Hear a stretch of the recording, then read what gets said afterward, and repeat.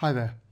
Now with this question, we're given this sketch here of a curve with equation y equals f of x, where f of x equals x plus 3 all squared multiplied by x minus 1, where x is any real number. And the curve crosses the x-axis at the point 1, 0, touches it at minus 3, 0, and crosses the y-axis at 0, minus 9. And for the first part, we've got to sketch the curve C with equation y equals f of x plus 2 and state the coordinates of the points where the curve C meets the x-axis. Now if you'd like to have a go at this part, I'll just give you a moment to pause the video. Okay, welcome back then if you had a go. So for part A, we've got to sketch the curve then y equals f of x plus 2. And what this does, we should be familiar with it, is whatever graph you've got, it will translate it 2 units to the left. Okay, so if we mark on our axis here, then this part here, minus 3, is now going to be shifted down to minus 5 on the curve. Okay, so just mark that as minus 5. We'll extend that x-axis just out there a bit. This point here shifts back 2 units, so it's now going to be at minus 1. It's not necessarily drawn to scale here. So our curve is going to look something like this. It's going to take the same shape, but everything just shifted down by 2 units. So you're going to get something looking like this, coming up, touching the x-axis at minus 5, down, and then up through the minus 1, and up something like that.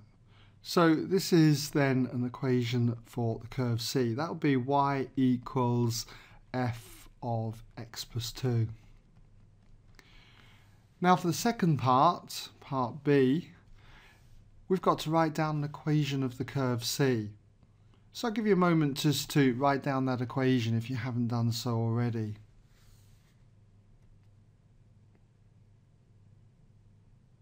Okay, so welcome back then if you had a go at that part. So for part B, what would that equation be for y equals f of x plus 2?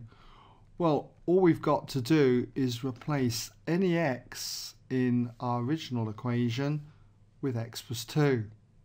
So for the first bracket here, we've got in place of x, x plus 2, then plus another 3. So it's going to be x plus 5, and that's all squared. X plus 5 all squared. And then again in this bracket, replace that x with x plus 2, and you've got x plus 2 minus 1, so that's going to be x plus 1. All right. Now in the final part, part C, it says use your answer to part B then to find the coordinates of the point where the curve C meets the y-axis. This point here then, in other words. So again, if you'd like to have a go at this and haven't done so already, just give you a moment to pause the video.